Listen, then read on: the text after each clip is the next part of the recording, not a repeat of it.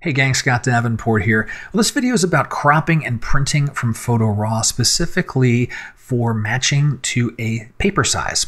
Got a question from Colin. He was printing to a Canon A4 sized paper and wanted to crop his photo before sending it to the print, and that aspect ratio isn't available in the crop tool. So what can we do? There's a few options we have. Let's start by looking at the crop tool and see what the limitation there is here. So we go into crop in the edit module, and we have a few different aspect ratios here, but there are very few, right? There's a lot of different paper sizes, canvas sizes. None of the European sizes seem to be mentioned here at all for cropping. And this is more, think of this more as things I would output to a screen. That's kind of how I tend to think of it. I mostly use these as either freeform or maybe 16:9 for wide aspect ratio. So, well, what can we do then for cropping to a particular paper size? Well, we've got a few options, and the first one is to do it as part of printing. If you're printing to a machine you have connected to your computer, you can do it right in the print dialog. So let me show you how that works. So I'll go right up into the print menu, and in the printer setup area, let's choose an A4 paper.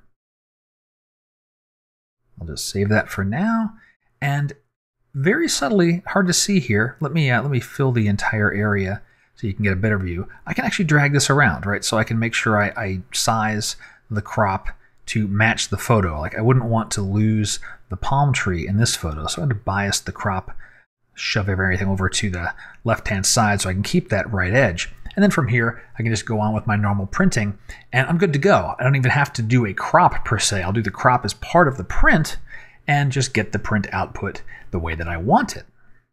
The next option we have is in the export panel. So in export, we have options to resize a photo, and we can set any custom size that we want.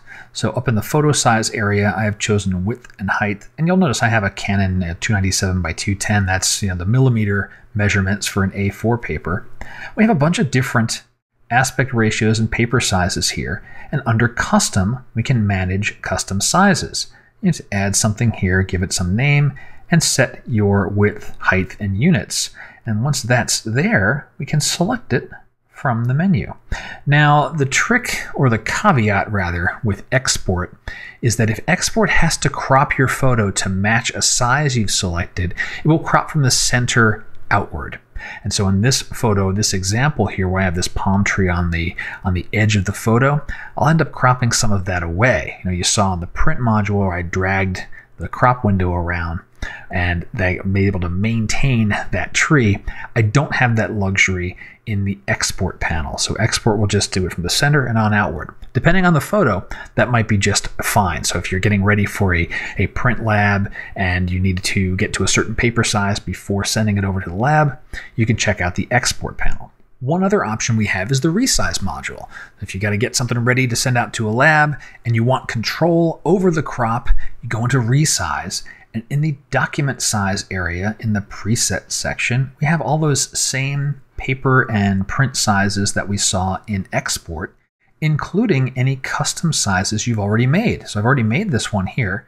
I'll select it, and notice now I have a crop window that I can adjust. It's just like we saw in the print dialog. I can grab that window, I can drag this photo over to make sure I don't lose this palm tree on the right side. I'll click apply on that, and then from here output it to a file that I'll send off to a print lab. I've had control over the crop window as well as setting the exact paper size that I need. So that is 3 ways you can crop to a specific paper size when that aspect ratio isn't available in the crop tool. If you want a new aspect ratio added to the crop tool, head over to ON1's website and look for the Photo Raw project. That's where you can submit ideas, upvote ones that are already there for how ON1 will add features to the product. That's how we can tell ON1 what we want to get in the next version. And with that, thanks for watching the video. My name's Scott Davenport, and happy shooting.